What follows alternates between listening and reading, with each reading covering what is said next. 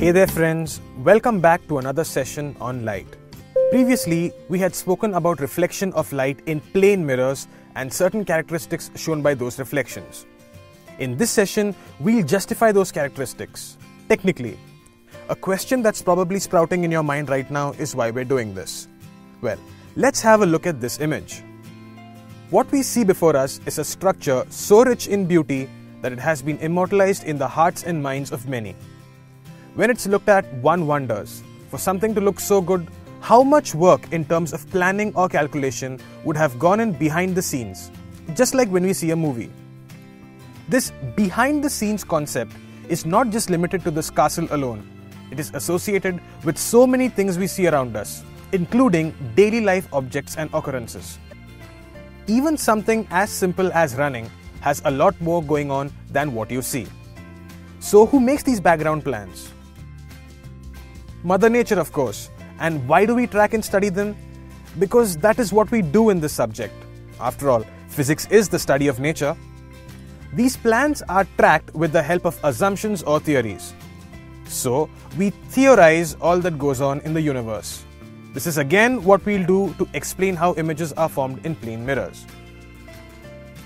Earlier, we just saw those ray diagrams. In this session, we learn how to make them. Friends, this process is not at all difficult. Let's take it step by step. Let there be a plane mirror denoted as M, M'. Now, let there be any object AB placed in front of it. As mentioned before, for an image to form, at least two rays of light are required to be in the picture. So, let's assume that there are two rays coming from either part A or B of object AB. So, if the rays are coming from point A, then let AP and AQ be incident onto the mirror at points P and Q respectively. After they strike the mirror, ray AP will be reflected as P, P', while ray AQ will get reflected as Q, Q'. Let Pn1 and Qn2 be the normals drawn at points P and Q respectively. Thus, following the laws of reflection, angle APN1 is equal to angle P'Pn1 and angle AQN2 is equal to angle Q'Qn2. Now, when we place our eyes between P' and Q', or rather when we look at the mirror, the image appears to come from a point behind the mirror. Let's call this point A'. The point A' can only be formed once the reflected rays PP' and QQ' are produced backwards and meet behind the mirror. As A' is just a point, it is referred to as a point image.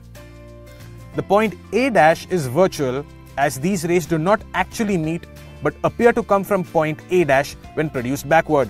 This entire process can be repeated for another point B on the object AB. So in this case, the image or point image formed will be B'.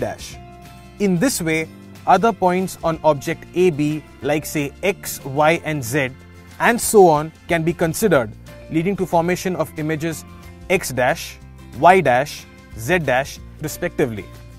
As each point of any object forms a point image in the mirror, it is understood that if all points are considered together, the image or what we call reflection of the whole object is seen in the mirror. So considering A and B as 2 points at the extreme opposite ends of object AB and other points like X, Y and Z etc. between A and B, if we compare them to their images in the mirror, we would notice that the images are of the same size.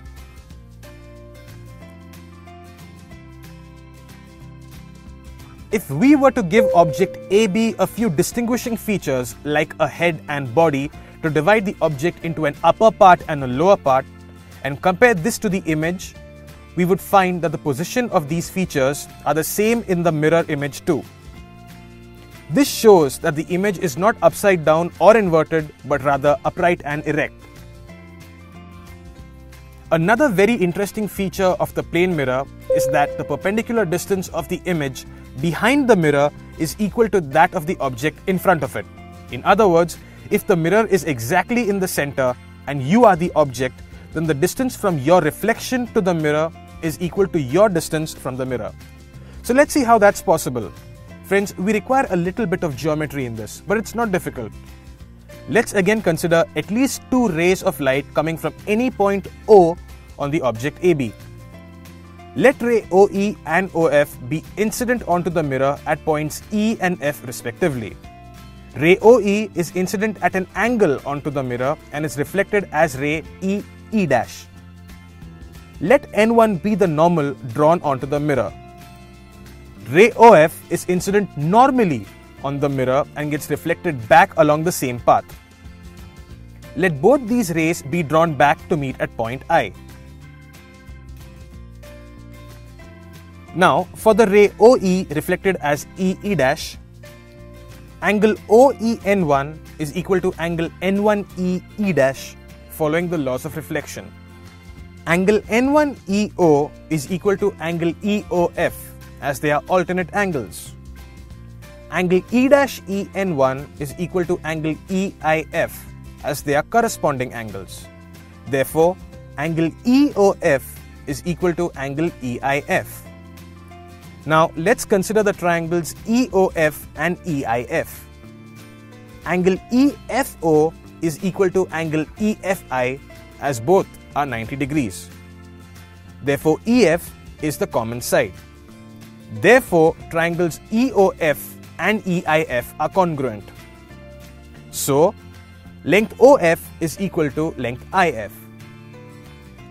But in the figure, OF is the distance of the object from the mirror and IF is the distance of the image from the mirror. So, from this we have just proved that the object to mirror distance is always equal to the image to mirror distance in case of a plane mirror. With this, we have technically justified the properties of images formed in plane mirrors.